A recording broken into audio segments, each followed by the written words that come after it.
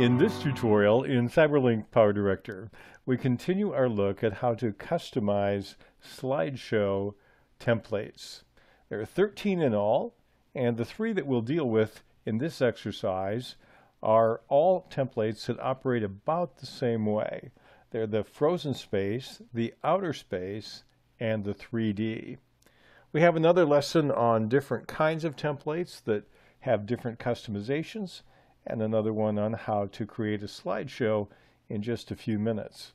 But we're going to start the slideshow. We have some slides, some solid graphics on the screen, and track number 1, we'll highlight them and click on our slideshow above my timeline. And we can have frozen space, outer space, or 3D. They all customize about the same way. Let's look at frozen space. I'll double click and it will load. To see what it looks like, let's hit the preview key and the play button. And we have this one background. The pictures come in order and swirl around and then focus on one after another. And so that's the process there. Let's see what happens when we click on Customize. There are several things that we can do with this particular template. We can change the cropping area of each individual picture. So I have the first picture, I have this fire truck. I can make it smaller. I can change the center of it, and that can be picture number 1. Picture number 2, I can crop it again.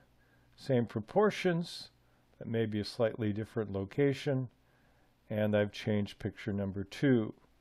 Number 3 likewise, I can go ahead and crop it, and just keep doing this for picture after picture in order to make it a little more interesting to my audience. So that's the cropping and repositioning that we have. The other option we have is that we can replace the background. All I have to do is click on the button in the lower left corner of the Slideshow Designer window, and then it takes me to my file system. I can move to anything I want to. Let's take this baseball image, and now that's the background image that I have here. If I go ahead and play it in the preview screen, that's what it's playing on. So I can make it a more interesting background, reflecting anything I have in my file system as a picture. Go ahead and cancel that and cancel this. Now the other 2 that are similar are the outer space. We'll highlight these, hit slideshow, and I'll show you the outer space. We've done the frozen space. And when we load this, we'll see a similar kind of situation. Different background. The pictures come in differently. And the good news is if you don't like this, the space motif, you can customize this one too. We'll go ahead and pause it, hit Customize. Once again, I can decide I'm going to change the pictures, and I can also change the background. So let me go ahead and replace the background. Let me go to a different location here.